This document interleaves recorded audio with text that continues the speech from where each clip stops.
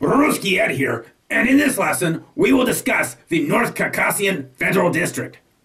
Take a few moments to look over the focus words for this lesson as the intro song plays. The lesson will begin in a matter of seconds. Rusky Ed is his name, and speaking Russian is his game.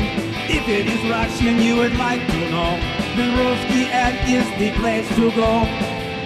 In Russian, the North Caucasian Federal District is known as Северо-Кавказский федеральный округ, and it contains the following 7 federal subjects: Karachay-Cherkess Republic, Stavropol Krai, Kabardino-Balkar Republic, Republic of North Ossetia-Alania, Republic of Ingushetia, Chechen Republic, and Republic of Dagestan.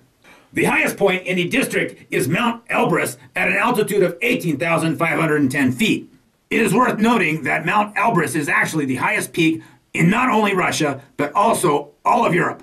Unfortunately, many people who are not properly prepared attempt to summit the peak, and as a result, an average of 15 to 30 people die on the mountain each year. At one time, the world's nastiest outhouse was located on the slopes of Mount Elbrus. However, the outhouse subsequently burned down. Also of interest is the fact that in 1997, a modified Land Rover was driven to the summit, making Mount Elbrus the highest mountain climbed by a vehicle.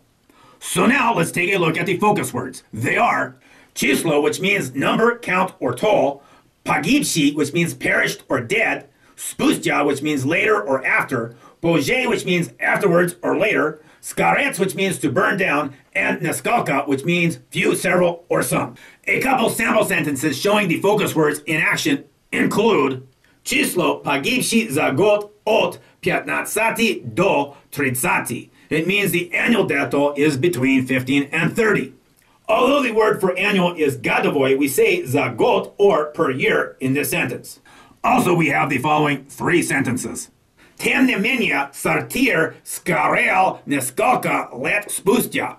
Однако через несколько лет уборная сгорела, and тем не менее несколькими годами позже сортир сгорел.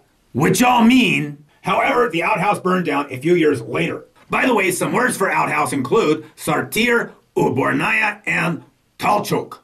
Moving on now, let's take a look at a few review words. Немноги means few or several. Перечислений means listed. And broshura means brochure. Additionally, let's take a look at a phrase of special interest. В числе немногих. It means among the few. In fact, this phrase is included in the following sentence. Это место есть в числе немногих перечислений в брошюре. Which means it is among the few places listed in the brochure. 2 other ways to express the same idea include Оно есть среди тех немногих мест, перечисленных в брошюре, and это место одно из немногих перечисленных в брошюре. Okay, so now let's take a look at 3 more review words. Spratация means to hide, valun means boulder, and sklon means slope. The following sentence shows these words in action.